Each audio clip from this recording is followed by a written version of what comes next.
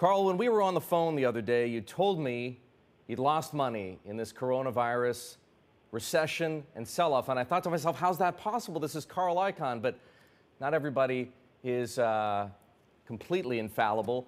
Tell me what's been going on with you, with your portfolio over the past 7 to 8 weeks. Yeah, well, we keep it pretty well hedged, and but even the hedges couldn't stop us from losing some money, but we still have quite a bit. So I'm not crying about it, and we have, as I've always kept, a large amount of cash or cash equivalents for a stormy day. So I think there's going to be very interesting times ahead. And while you have to be extremely careful in this market, and we could discuss that, I think there will be also some good opportunities. But I can't talk about it short term. In the short term, I think you may have some big downdrafts. So that's where I am with that. You've given me a couple of provocative openings there. Let's start with the last one, big downdrafts. Do you think, Carl, that we've seen the bottom put in on March the 23rd, or could we test or possibly even go through those lows?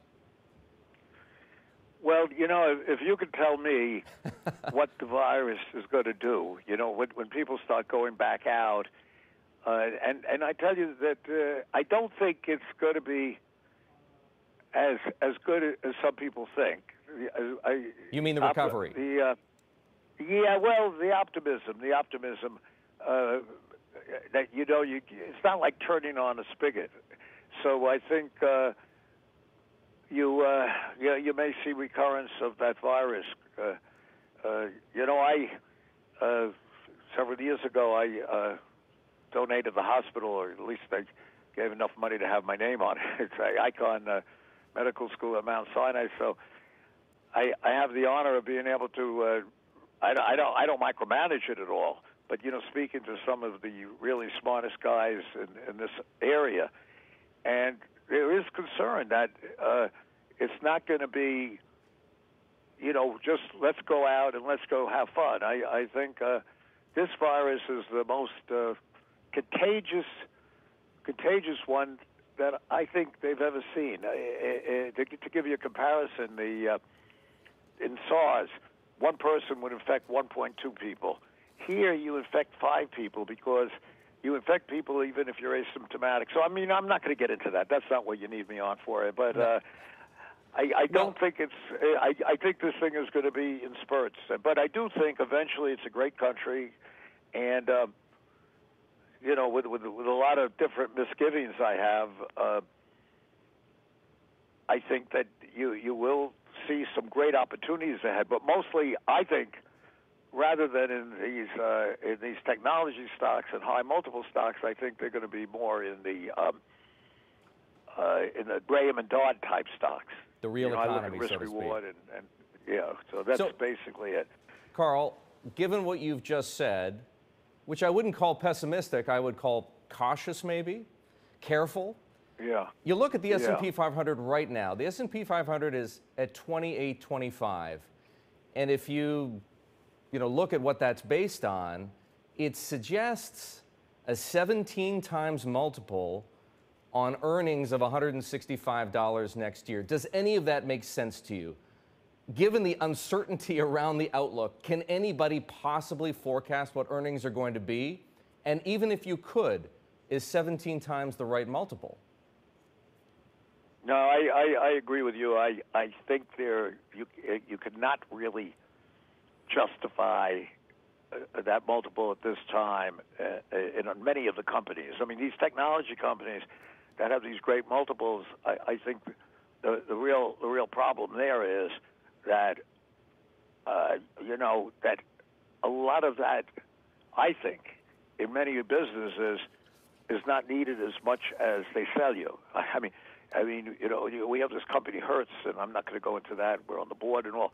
But, we spend over $1 billion, not us, but before we got in there. Management just goes in and you spend over $1 billion, and we really don't get that much for it. I mean, it used to be at home. Take your home. You used to go and you put the light. You had a switch. You put the light on. You turn it off. It was nice. And sometimes, okay, it was great because you could maybe make the light less bright or more bright. Now you have all these scenes they put in and all that stuff. So that's just a microcosm of what these tech companies sell you. Now you do need the cloud and all that, but I really think that all that stuff and all that software and all those software companies, I mean, the multiples they have, I don't believe are justified. But that's me, you know. Hey, look, Are you short, Carl? Are you short Amazon, or are you short? Are you short Netflix, no, for example?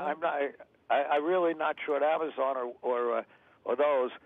But I have a hedge on with the S&P and what have you.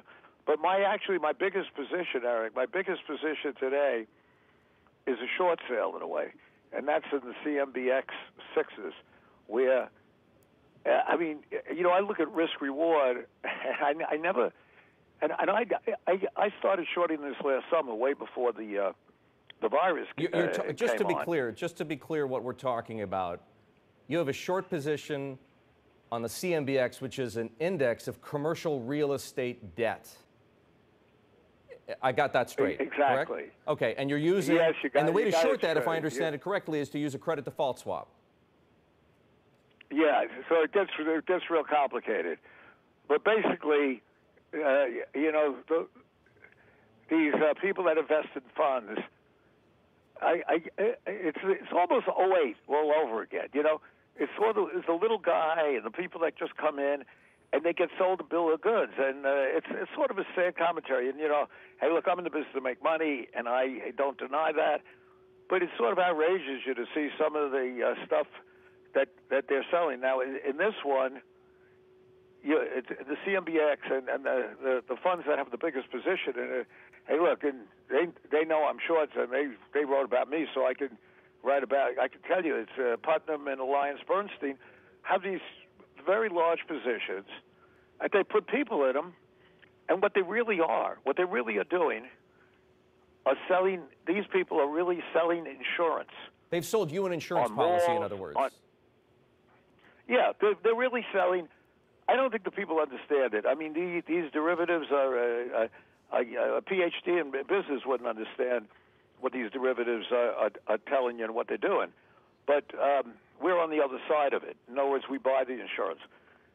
And Putnam and Alliance Bernstein, for instance, tell their investors that their investments should, I'm sort of quoting them, should be compared to treasuries, meaning that they're very safe, right? But it's completely misleading. It's disingenuous. A good part of their investments are in these complex derivatives. I mean, it would take a PhD to decipher them.